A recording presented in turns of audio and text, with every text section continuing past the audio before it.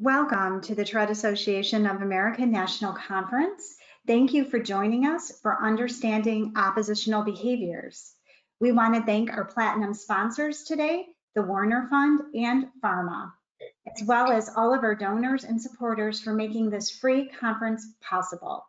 To support educational programming like this, you may visit tourette.org/donate to make a contribution. My name is Wendy Wegman, and I am the Education Specialist here at the Tourette Association of America. During the session, we would be very happy to hear from you and include your voice in the conversation.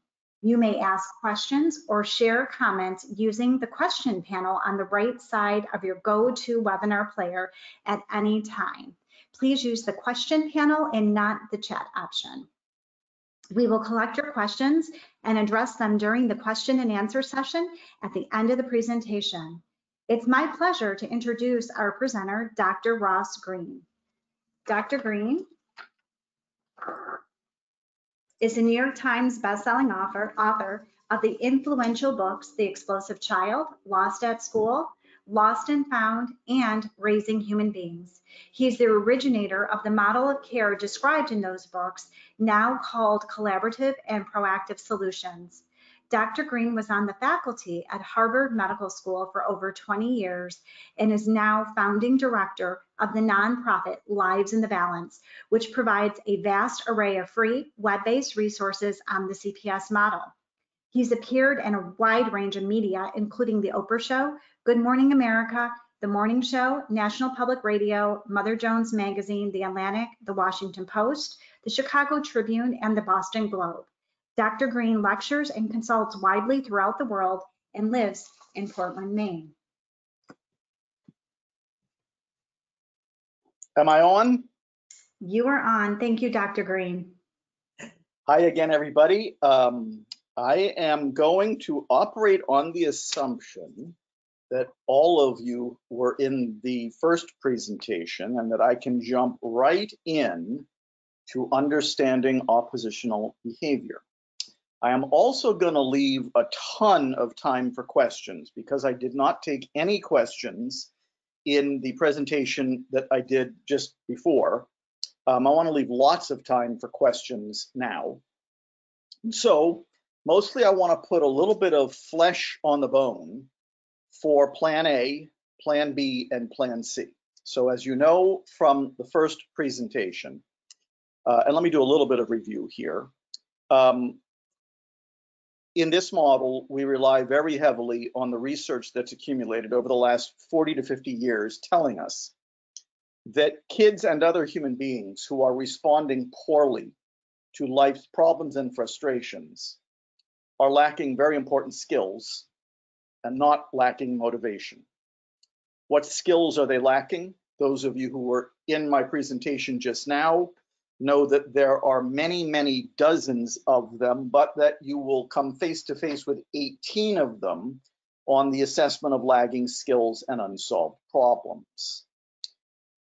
So it's not only crucial to identify what skills they're lacking, so we get the right lenses on, lagging skills, not lagging motivation. It is even more important to identify the expectations they're having difficulty meeting, their unsolved problems, because those unsolved problems are going to be the major focal point of our efforts to help them. Now, let there be no doubt, getting more accurate, compassionate, productive lenses on about your kid is huge, and that's what the lagging skills are for. But if all you have is more accurate, compassionate, productive lenses, then you won't know what problems you could be busy solving to try to significantly reduce the concerning behaviors that are being caused by those unsolved problems. So identifying unsolved problems is crucial as well. And as I'm thinking most of you know, you're going to identify those lagging skills and unsolved problems using an instrument that you can find on the Lives in the Balance website, known as the Assessment of Lagging Skills and Unsolved Problems. So there is your 3-minute review of what I covered in my previous presentation, just for those of you who weren't in that presentation. Now we can move forward. Wow, I could have done that presentation in 3 minutes. Probably not as well. Now we can think about how we want to solve those problems. And as I described in the previous presentation, you have 3 options, but you're only going to be using 2 of them in this model. Plan A, Plan B, and Plan C were my way of making life more simple. These really are pretty much the basic ways in which caregivers respond to unsolved problems in kids. Unfortunately, Plan A is still way too popular. It's where the caregiver is solving the problem unilaterally. It's where the caregiver is assuming, I already know what's making it hard for the kid to meet this expectation, and therefore, I am the one who is uniquely qualified to come up with the solution. Wrong model. That's not this model. Why is this not this model? Why is that not this model? Because we adults are frequently wrong about what we think is making it hard for a kid to meet a particular expectation. And if we're wrong about that, then the solution we come up with based on our incorrect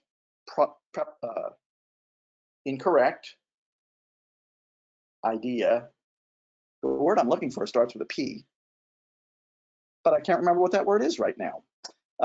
Our incorrect ideas about what's making it hard for the kid to meet the expectation, those solutions aren't going to work very well. And in fact, if we impose those solutions on kids who are lacking the skills to handle demands for flexibility, adaptability, frustration tolerance, problem solving, and emotion regulation, we're going to cause concerning behaviors. So in this model, we're not going to do that unless you find yourself in an emergent, unpredictable situation involving safety. I'm still trying to think of the P word. I'm betting one of you can think of the P word that I was looking for. I'll think of it before the end. It's bugging me now. So we're going to be relying in this model on Plan B as the way we're going to be solving problems with kids. You're doing that collaboratively through 3 steps that I described in the previous hour, but we'll describe again with more detail. Plan B is where you're solving the problem collaboratively with the kid as your partner. Presuppositions. Presuppositions is the P word. Plan C, which I hurried past in my prior presentation, that's where you're setting the problem aside, at least for now. But I don't want to hurry past it this time. I want to talk about Plan C a little bit before we start talking a lot more about Plan B. And yes, I'm going to be showing you a video as well as telling you some stories if we have time during this hour. We're going to be a little bit more laid back this hour. Plan C, crucial in this model. Why is it crucial? It's crucial for a few reasons. Number one, a lot of kids, when we finally get around to identifying all of the expectations they're having difficulty meeting using the assessment of lagging skills and unsolved problems, there are a lot of them.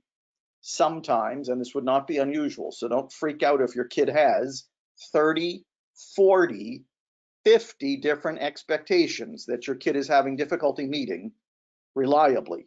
Don't be surprised. Number one, you can't work on them all at once. And one of the biggest reasons that those unsolved problems are still unsolved is because often caregivers do try to work on them all at once, usually in the heat of the moment when they pop up again. Not good strategy when you're trying to solve a problem. The other reason that the problems are not unsolved is because we weren't focused on the problems in the first place. We were focused on the behaviors that are being caused by those problems. And if all we're focused on is the behavior, the problems don't get solved. And those are most of the reasons the problems don't get solved. There they are, right there. But you can't work on them all at once now that you've identified them. So some of them you have to prioritize away, at least for now. And I'll talk about how you do that in a second. But well, actually, we already did talk about it. If it involves safety, you're probably not going to prioritize it away. That's high priority. That you're going to try to get solved with Plan B. But there's another reason that you might decide that you want to plan C a particular expectation. And that is that you don't even think your kid can meet that expectation right now. So if your kid has 50 different unsolved problems, what I often see happen is that causes adults to take note, to take a step back and say, goodness, look at all the expectations that are getting put on this kid. Number one, how much do we care about all of these expectations? 50 that he can't meet? Goodness, 50 that he can't meet. If I had 50 expectations that I had difficulty meeting and I knew that they were all going to get thrown at me over the course of a day, I think I might not get out of bed in the morning if that's what was waiting for me. So sometimes the process of using the assessment of lagging skills and unsolved problems helps adults take the 10,000-foot view and say, holy cow, look at what we're expecting from this kid every day. And a lot of these expectations, we're not even sure the kid can actually meet. When I'm trying to help educators and staff and facilities get rid of restraint and seclusion, one of my favorite mottos is, I hate seeing kids get restrained and secluded over expectations we already know the kid cannot reliably meet. If we got rid of the expectations we already know the kid cannot reliably meet, we'd get rid of the lion's share of restraint and seclusion in our schools and in our treatment facilities. So Plan C is very important for that reason too. But officially, the main function of Plan C is to prioritize, because you can't work on everything at once. How do you prioritize? How do you get rid of an expectation for now? Oh, by the way, many adults are very uncomfortable with the idea of getting rid of an expectation. After all, it's our job to come up with expectations. Well, it's your job to come up with expectations. It's also your job to get rid of expectations you know your kid can't meet, and it's also your job to prioritize if a kid cannot reliably meet an expectation, and there are many, many of those. That's your job too. Let me help you feel better about Plan C. The kid isn't reliably meeting the expectation anyways. The kid isn't reliably meeting the expectation anyway. So now you got two choices. You could keep putting the expectation on the kid that you don't think the kid can reliably meet, cause concerning behaviors, make everybody's life miserable, or make it official. You don't have to meet that expectation right now. It's gone for now. Will it come back? Maybe. Either at the point where we think that you are able to meet it, or at the point that it becomes a higher priority. That's when they come back. So what does Plan C look like? Well, one form of Plan C is to just not bring it up. So let's say you have put brushing teeth before going to bed at night into Plan C. What would that sound like when it's time for the kids, at the time that you usually announce that it's time for kids to brush their teeth? It would sound like this. That was it. You just don't bring it up. There's another form of Plan C where you're coming up with an interim plan for setting aside a particular problem, at least for now. You're not solving it. You're just collaborating with your kid on a plan for what it's going to look like while the unsolved problem is removed for now. Let's say you've decided that homework completion is in Plan C. You're not solving the homework problem. That would be Plan B, but you are collaborating with your kid on what it's going to look like during homework time when they're not doing their homework, but also so they're not bugging their siblings who are doing homework. Or in a classroom, you've set aside a particular task or assignment right now, but you and the kid are collaborating on an interim plan for what the kid is going to be doing while the rest of the class is working on that assignment, so that the kid isn't bugging classmates, or so that the kid isn't embarrassed that the rest of the class is working on something and they're not. There's a variety of forms of Plan C. Those are among the most common.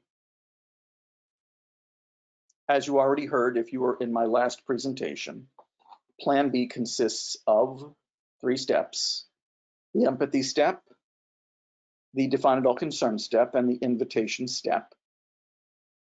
As you've already heard, the empathy step is where you're gathering information from the kid about what's making it hard to meet a particular expectation. The empathy step begins with an introduction. The introduction begins with the words, "I've noticed that," and ends with the words, "What's up?" In between, you are inserting an unsolved problem that you wanted to be talking with your kid about. Here's what it might sound like. "I've noticed you've been having difficulty brushing your teeth before going to bed at night. What's up?" After you say "what's up," one of 5 things is going to happen next. Possibility number 1, kid's going to say something. Possibility number 2, kid's going to say nothing, or I don't know. Possibility number 3, the kid is going to say, I don't have a problem with that, or I don't care. Possibility number 4, the kid's going to say something like, I don't want to talk about it right now. And possibility number 5, the kid's going to get defensive and say something like, I don't have to talk to you, or worse. We don't have time for me to tell you what to do about all 5, but we do have time for me to tell you what to do about the first 2. Let's say the kid says something after you say, "What's up?" Here's the deal. Whatever the kid says first is not going to give you the clearest possible understanding of what's making it hard for the kid to meet a particular expectation. So you're going to have to probe for more information. A process I call drilling for information. And drilling for information, I always say, is the hardest part of doing all of Plan B. It's where most ships run aground. It's where most captains abandon ship, mostly because us captains didn't know what to say. That's why on the Lives in the Balance website, you want to find, in the same place that you're going to find the assessment of lagging skills and unsolved problems, you want to find the drilling cheat sheet. On the drilling cheat sheet are 8 drilling strategies. I'm only going to talk about 1 of them. You can learn about the other 7 by checking out the drilling cheat sheet. The one I want to talk about is the most important drilling strategy, the one you're going to be using most often, the one you're going to use when you don't know what strategy to use. It's your default drilling strategy. It's called reflective listening, also known as mirroring. Now, some of you may already know about this. It's where you're saying back to the kid whatever the kid just said to you. You could do an entire empathy step with just that one drilling strategy. Here's what it would sound like. "I've noticed you've been having difficulty completing the double-digit division problems on the worksheet in math. There's a good unsolved problem. What's up?" "I hate it." Now, a lot of people have no idea what to say in response to things like "I hate it." They think that's a showstopper. It's not a showstopper. If you've got reflective listening in your back pocket, you hate it. You're then going to add a clarifying question or statement like, "I'm sorry, I don't quite understand what you mean. What do you hate?" "It's stupid." Uh-oh, another showstopper. Not another showstopper. You've got reflective listening in your back pocket. Don't forget, you've got reflective listening in your back pocket. "It's stupid." Clarifying question or statement. "I'm confused. I don't know what you mean by that. It's stupid." "It's stupid how you give us math we don't know how to do." Are we starting to get some high quality information here? We are. And all we did was reflective listening twice. That's your default drilling strategy. There are no showstoppers. when you've got reflective listening in your back pocket. But there are 7 other drilling strategies on the drilling cheat sheet. It's there waiting for you on the Lives in the Balance website. What else did I want to tell you? Oh, I want to give you an example of the empathy step, and then I'll give you another example. We're probably not going to have time for me to show you a video, but there's a ton of video on the Lives in the Balance website, so I'm not feeling too badly about that. What I feel most strongly about is giving you time to ask questions. Here's what an empathy step sounded like. I was doing a podcast with a father who does podcasts maybe about 1.5 years or 2 ago, and he was telling me about his 3-year-old daughter who was having difficulty brushing her teeth before going to bed at night. And he was telling me the story. He was telling me he didn't do the empathy step. He thought he already knew what was making it hard for her to brush her teeth before going to bed at night. He was sure it was the taste of the toothpaste. So he's telling me the story. He said 8 to 10 flavors of toothpaste later, who knew there were that many flavors, she was still having difficulty brushing her teeth before going to bed at night. So finally, he said, he did the empathy step. I've noticed you've been having difficulty brushing your teeth before going to bed at night. What's up? She said, when you brush my teeth with the electric toothbrush, before I go to bed at night, it gets water all over my face, and I hate it.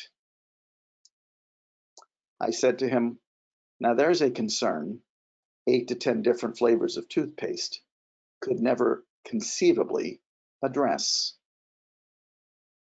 That's the empathy step. Now, you might be wondering, before I move on, what about the non-talkers? What about the reluctant talkers? What about the non-speakers? Lots of strategies there. Here's your biggest strategy with the reluctant talkers. As I said in the previous presentation, stop trying to talk with them about their concerning behavior and try talking with them instead about what's making it hard for them to meet a particular expectation. And don't do it in the heat of the moment, do it proactively. Then we'll see if your reluctant talker is still a reluctant talker.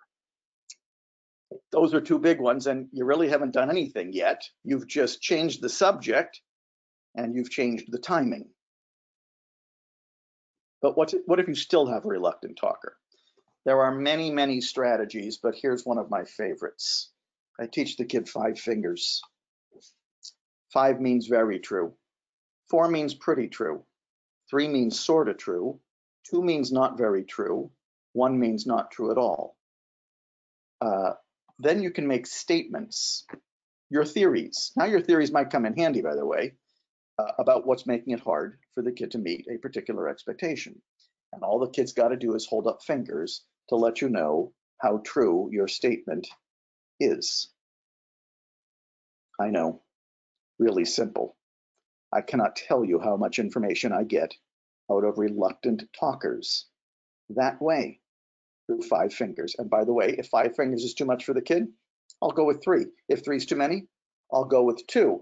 If fingers are not the kid's gig, I'll go with sticky pads and write yes and no on 2 sticky pads. And all the kid's got to do is tap yes or no to let me know how true my statement is. And by the way, the lines have just blurred between the kids who aren't talking but can, and those who aren't talking because they can't. They're non-speakers.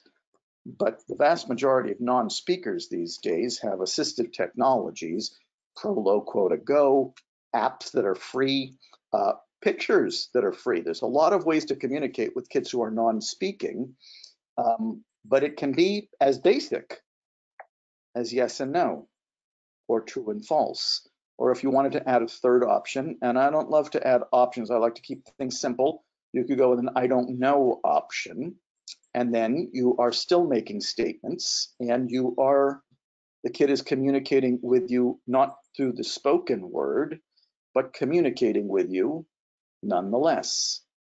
By the way, I use pictures with kids who are verbal, so the lines blur for me. The way of approaching kids who are using words versus those who aren't, as you can now tell, are not that different.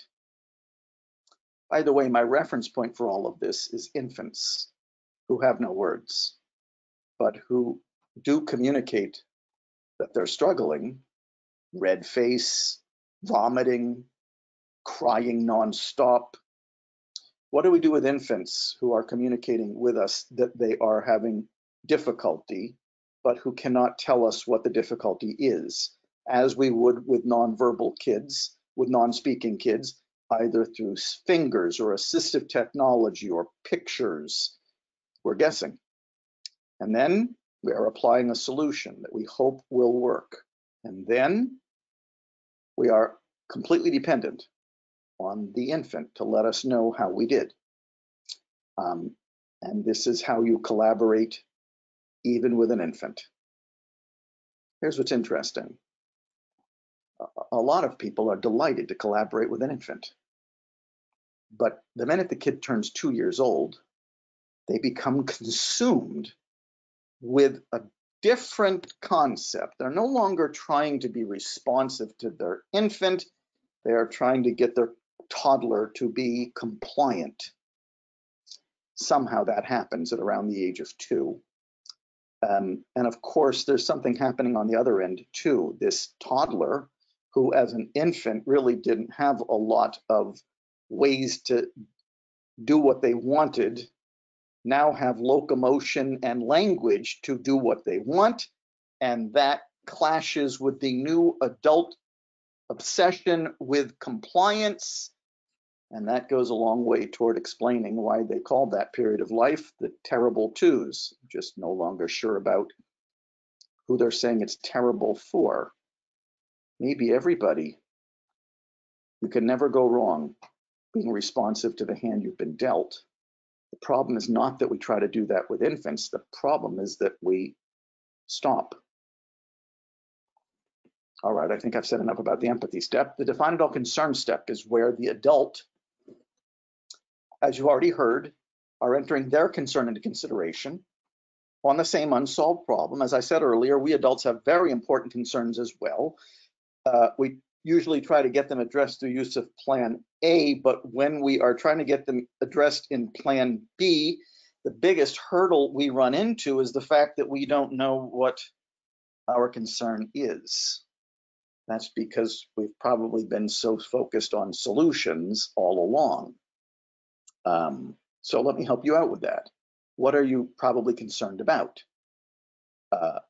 Why it's important that that expectation be met? And why is it important that that expectation be met?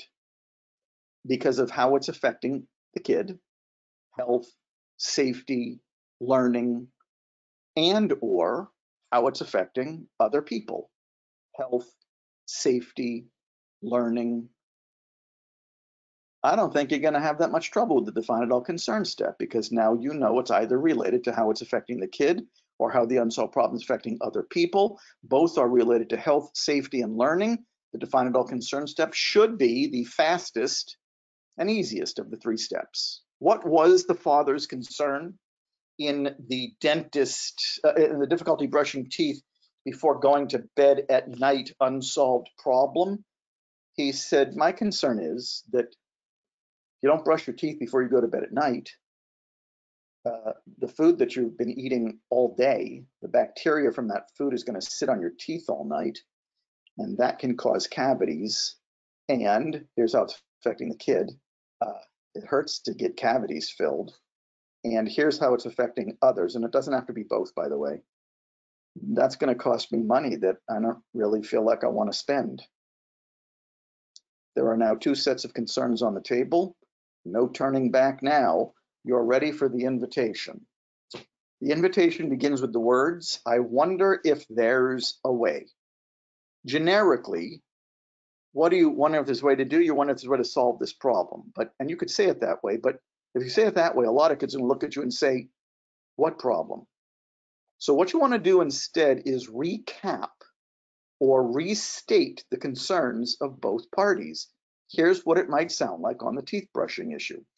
I wonder if there's a way for us to make sure that we don't get water all over your face when I'm brushing your teeth before you go to bed at night.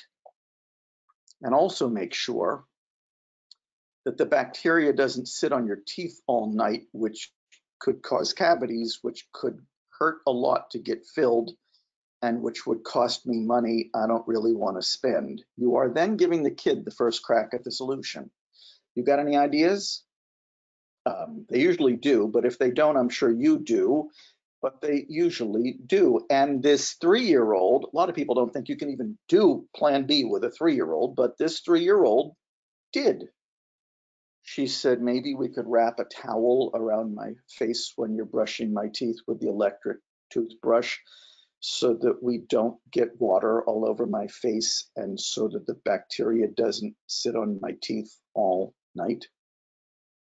By the way, the 2 criteria for a good solution are that it has to be realistic, meaning both parties got to do what they're agreeing to do, got to be able to do what they're agreeing to do. And even more important than that, they've got to be mutually satisfactory, meaning the solution truly addresses the concerns of both parties. It sounds like that one would. But you're checking in with the kid about whether the solution is going to work for them and whether they can do it.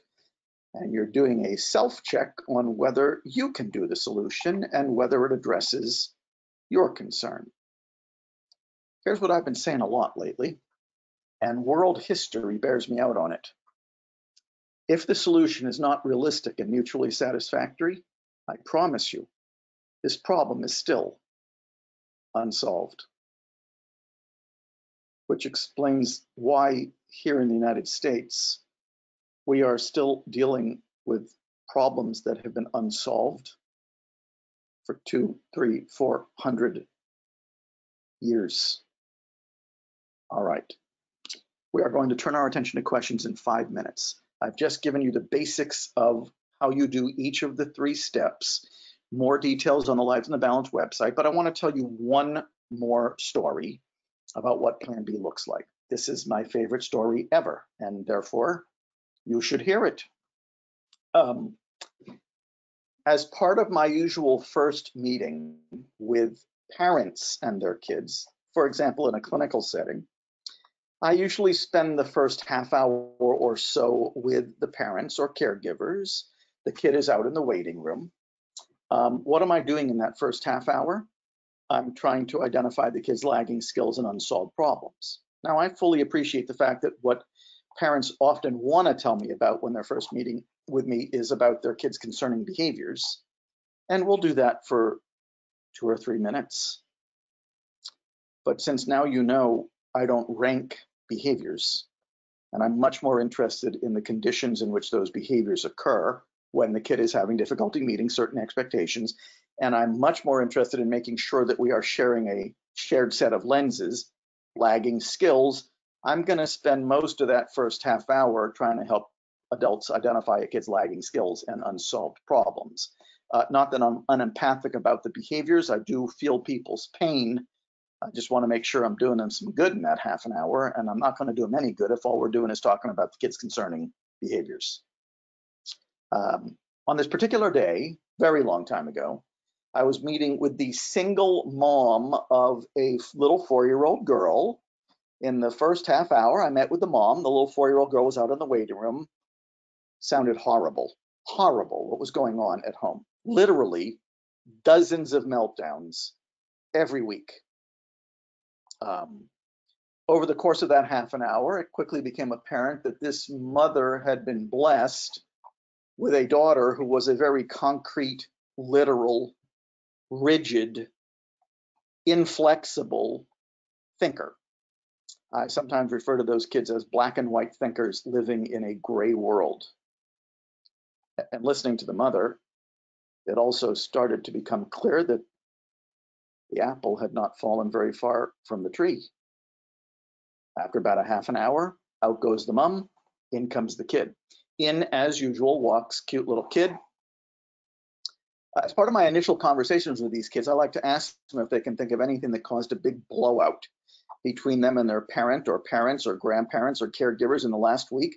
I said to this little 4-year-old girl, can you think of anything that caused a big blowout between you and your mom in the last week? She said, yes. First thing I noticed, very serious kid. A lot of these black and white thinkers take life very seriously. I said, what caused a big blowout between you and your mom in the last week? She said, my mom poked a hole in my chicken pot pie. Now I got to tell you something about me. I've worked with way too many of these kids at this point. There's really only two things that turn me on about them anymore: seeing them get better and novelty. And back then, I had never heard of a kid losing her mind over having a hole poked in her chicken pot pie. I'm thinking, tell me more. I mean, if I hear one more story about a kid losing their mind over homework, I'm going to lose my mind. I said, by the way, I've never heard of this before, so I thought I had just stumbled upon the disorder that was going to make me famous. I was going to name it after myself, write it up in all the journals. But about 3 months later, I was telling this very same story in Charlotte, North Carolina, and a mom in my audience started laughing hysterically. I said, what's so funny? She said, I hate having holes poked in my chicken pot pie too. I said, you do? What's the problem? She said the exact same thing the kid said, which I haven't told you yet. All right, here we go. Back with the kid. I discovered this is not that unusual. Some of you hate having holes poked in your chicken pot pie. I said to the little girl, what's the, your mom poked a hole in your chicken pot pie. Why'd she do that? She said she wanted to make sure the insides weren't too hot for me to eat. I'm thinking, that's reasonable. See, adults have important concerns, but we've skipped a step. And actually, normally the mother would be in with us. I just want to see if this kid could do anything resembling Plan B. I said to her, what's the problem with having a hole poked in your chicken pot pie? She got dead serious. She said the exact same thing the woman in Charlotte, North Carolina said. If you poke a hole in the chicken pot pie, the crust gets wet, and the crust is supposed to be crusty. I had never heard of this before, but now I want to see if the kid can do anything similar to the invitation. I said, you want the crust to be crusty. Your mom wants to make sure your mouth doesn't get burned on the insides. I wonder if there's a way for us to make sure the crust stays crusty and also make sure your mouth doesn't get burned on the insides. You got any ideas? Now, by the way, I'm going to tell you what she said in a second, but although this is a true story, it's also emblematic of how I would go about trying to solve any problem with a kid. And if I work with adults, it would be with adults too. I work with adults who are parents, of course, and teachers. But if they were the ones with the unsolved problems, this is how I would go about solving them. This is how I work with kids and their caregivers on unsafe sex, school truancy, substance use. Same 3 steps. I said to the girl, you got any ideas? She did. She said, my mom could get a spatula. She could get the crust of the pot pie off the top. She could lay it on the side. I could eat the crust first. And then by the time I was through eating the crust, the insides would have cooled down enough so my mom wouldn't have to stick her finger in my food. I'm thinking, the mother has got to hear this. I jumped out of my seat, ran out to the waiting room. The mother sees I've got a big smile on my face. She thinks I've uncovered some deep-rooted psychological issue in just 5 minutes. She comes racing after me back to my office, sits down filled with anticipation and says, what y'all been talking about? I said, pot pies. Her face turned gray. I said, she said, we haven't had pot pie since then. I said, I think you might be very interested to hear the solution your daughter has come up with to the pot pie problem. I said, go ahead, tell her. Kid told her. The mom's jaw dropped wide open. Literally. Why'd the mother's jaw drop wide open? She never knew her kid could do this. Why didn't she know her kid could do this? Because she'd been too busy trying to solve everything with Plan A. What's the moral of the story? If you're trying to solve everything with plan A, you're going to slam the door on plan B, and you're going to cause a whole lot of conflict. Besides, plan B is where the conversation takes place, communication occurs, relationships improve, kids have voice, caregivers have voice, kids have agency, caregivers have agency, problems get solved, and the concerning behaviors that are being caused by those problems subside. All right, enough stories. Let's start to take some questions. I hope there are questions, otherwise we're ending early, but I bet there are. Any questions? Hi, Dr. Greene. There's a lot of questions. Thank you so much for this excellent presentation and your keynote address as well.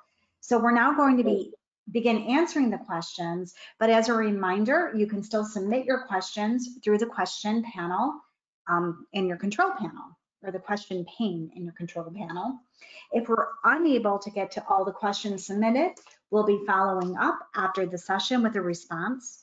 Additionally, here at TA, we have full-time trained information and referral staff available to assist you by emailing support@tourette.org or calling 1-888-4-TOURETTE. So our first question for you, Dr. Greene, is do you think this process can always work in public school in general ed? Do I think this process can always work in public school in general ed? We do this in public schools all the time, so I don't think that's going to be the issue. If the question is, can this always be done in general ed? Well, we do this with kids in special ed too. You know, for me, I'm interpreting that question to mean, is general ed always going to be the best place for a kid? And my answer is going to be an interesting one.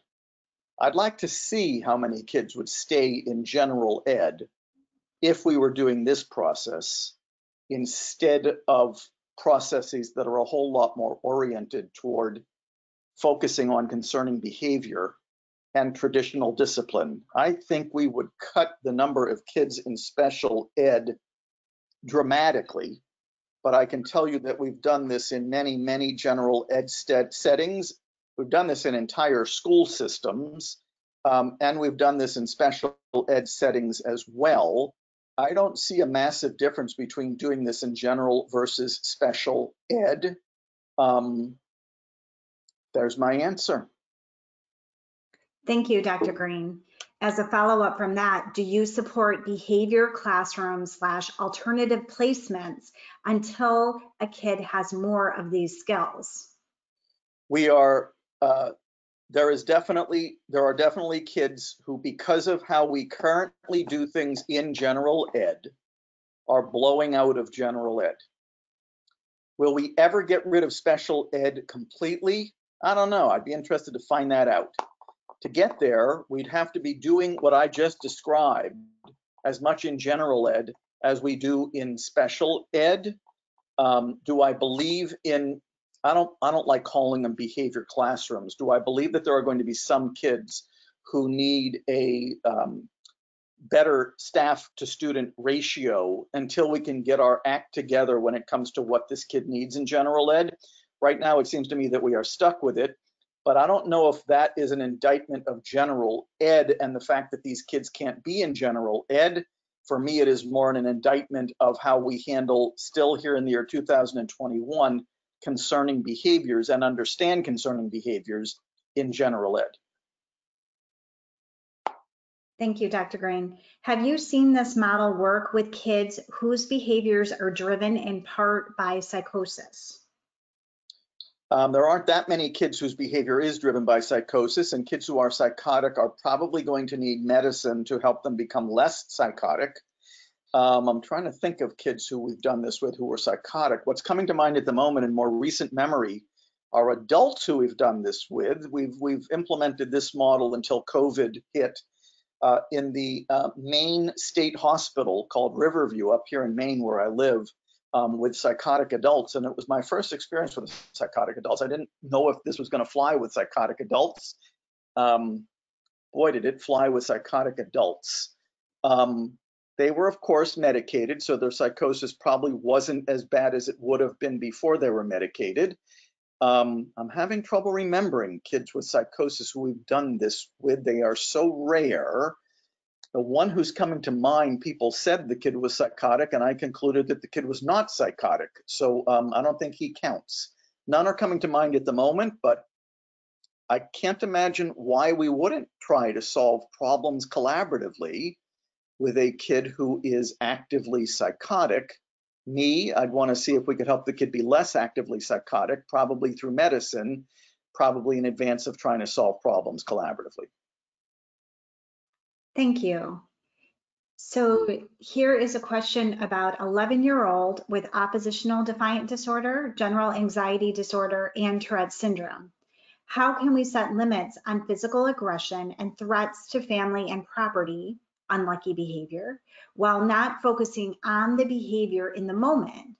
Family feels threatened and bullied.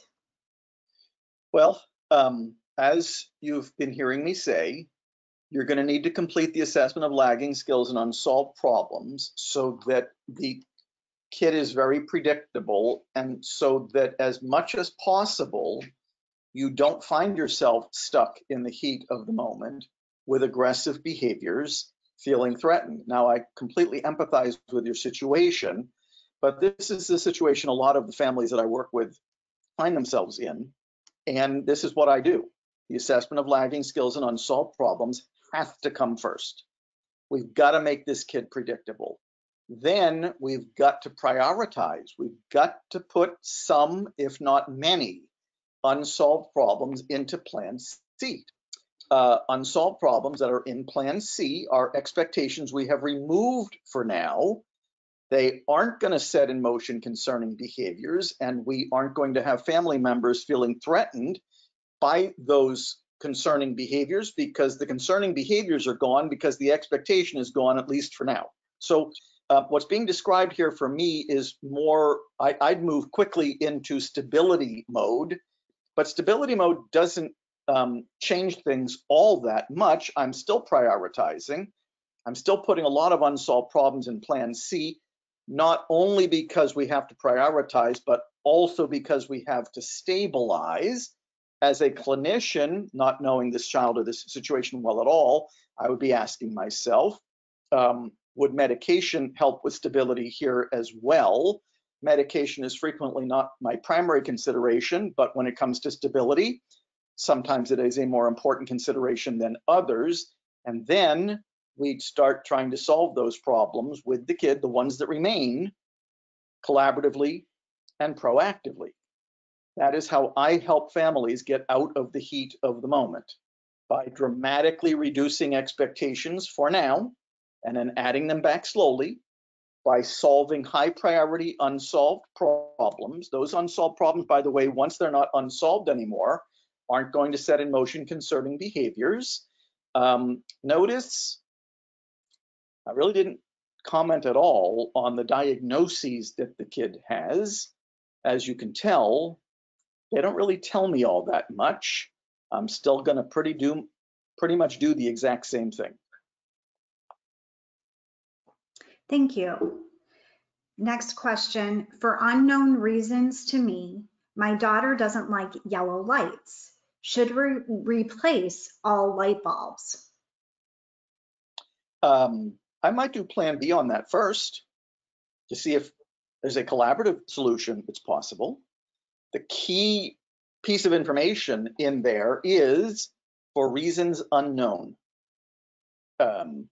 So long as the reasons are unknown, you don't have great options. You can either keep if the reasons are still unknown, you either keep the yellow lights and say to yourself, well, she'll have to suck it up, or you're saying we got to get rid of all the other yellow lights because we don't know what's making the yellow lights hard for her, so we'll just get rid of them. I'd like to add a third option to that, Plan B. If you can get information from your daughter about what's hard about the yellow lights, and if she can be engaged in coming up with a solution that works for both of you and is realistic, you may be able to save some money on different colored lights. Okay, thank you, Dr. Greene. This one, hello, Dr. Greene. I have twin 14-year-old boys who both have Tourette and the accompanying comorbidities. The worst moments are now between the two boys. One's shushing sound triggers the other's rage. This goes on endlessly and is now to the point where they don't want to be together. Even watching a TV show together is stressful for the boys. Any thoughts on this? Yes, maybe not being together is not a bad idea. But I would try plan B first. Maybe they can be engaged. And it sounds like we do have some information about what is setting each other off. And certainly reducing time together could be a solution that they're both good with, especially since it sounds like they are requesting that they not be together. Now, on the surface of that, I don't have a problem with that as a solution. There are parents who I've worked with who had a problem with that as a solution because they felt very strongly about family togetherness. But family togetherness that is god-awful is not as good as family not togetherness that is tolerable and actually pleasant. But I'd rather have the two boys come to that solution through a collaborative process rather than as an act of desperation or because we haven't really thought about other potential solutions yet. What do I think of that, though? It might be a fine solution, especially if everybody involved is good with it. Okay, thank you, Dr. Greene. How do I get my 16-year-old son back to the table to try Plan B when he has been Plan A most of his life? He is convinced we will not listen to his input, even if offered. I hear that a lot. You may need a mental health professional who knows this model to do some blocking for you. Maybe your son will feel that the mental health professional will listen, and then the mental health professional can help prove to your son that you will listen too. So that's a role I sometimes play for some families. But I also sometimes hear that, and sometimes simply by saying to the kid, and maybe you've said this already, listen, we appreciate the fact that we've been going about doing things in a way that had the primary effect of causing you not to talk to us. And we regret that. And we appreciate why you wouldn't trust us in saying what I'm about to say now. But we very badly do want to hear what you have to say. And we are not going to impose anything on you. This is not about punishing you. This is not about rewarding you either. This is not about making sure you hear us instead of us hearing you. So we'd like to try to prove that to you if you would give us one more chance. There's kids who will do that. And there's kids who won't do that, in which case you may need a mental health professional to do some of that blocking for you. But if you haven't tried that approach, I might try that approach. Okay, thank you. How do you explain to other siblings that expectations are lowered only for the child with concerning behaviors? Other kids think it's not fair when expectations are different. Well, the good news is that there isn't a household that I'm aware of where fair means equal, nor a classroom, I should add. In every household, somebody's getting something somebody else isn't getting. So here's what's interesting.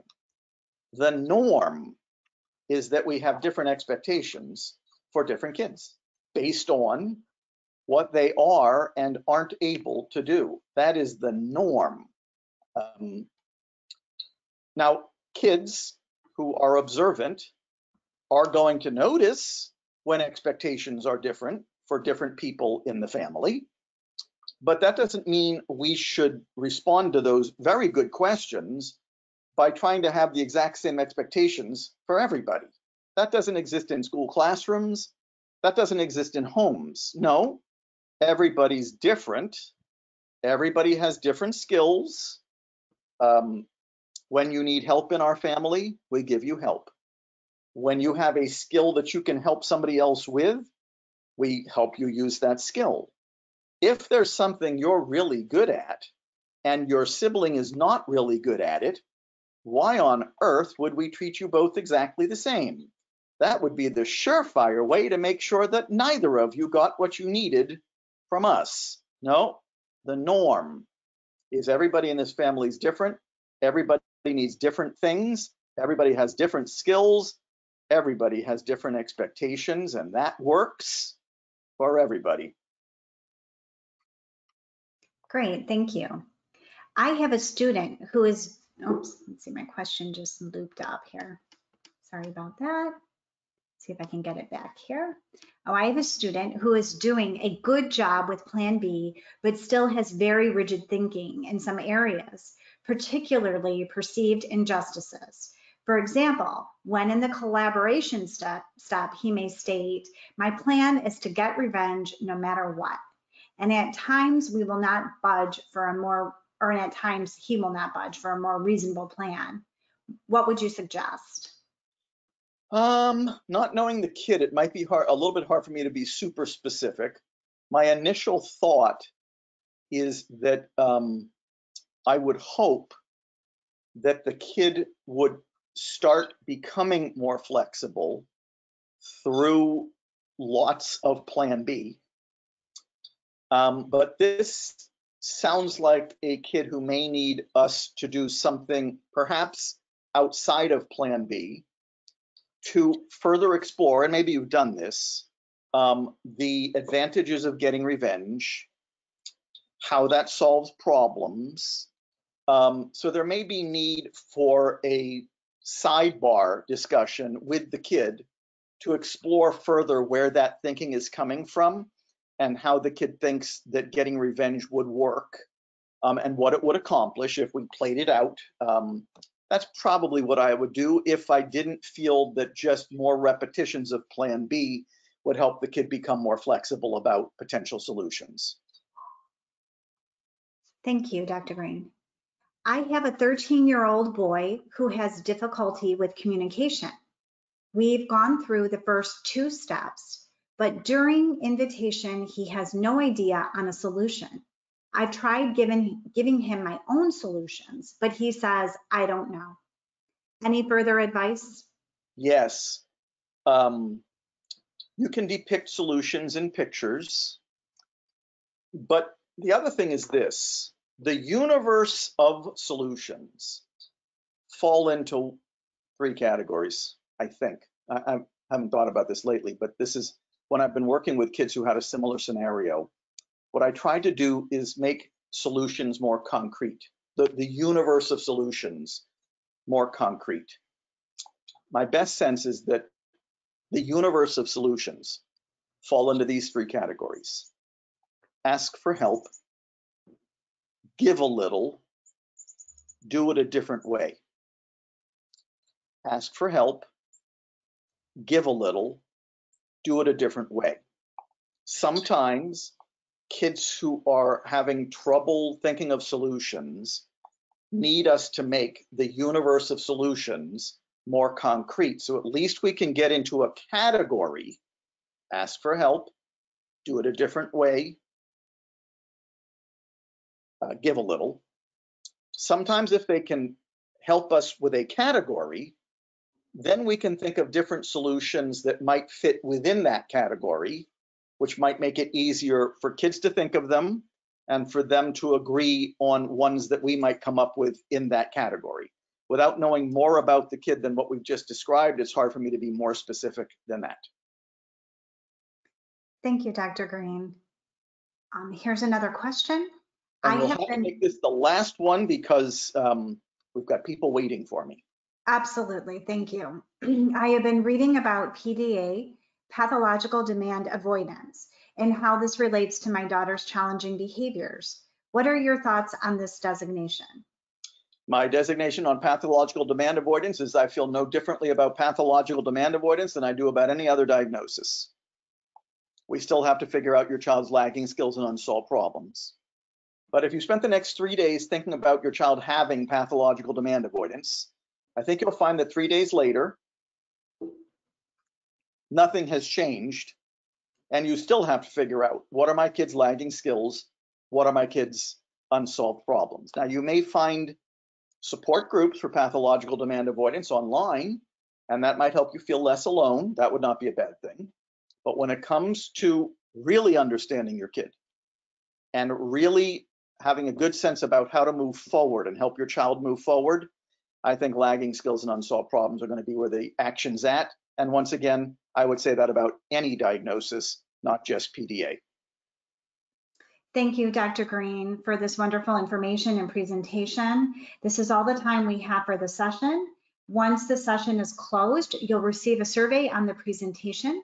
We'd greatly appreciate it if you would complete that and provide your feedback. You'll also receive a follow-up email within 24 to 48 hours with a link to view the recording of the webinar.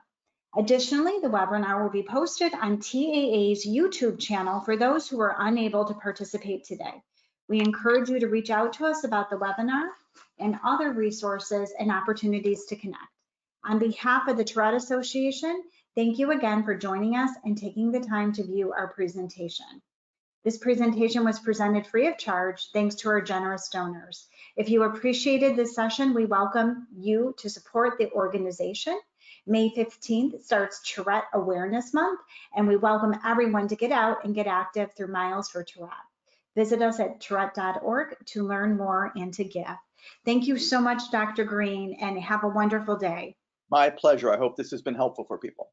Absolutely. Absolutely. We're happy to have this as a resource now. Thank you so much. Take care, everybody, and enjoy the rest of the conference. Thank you, Dr. Greene.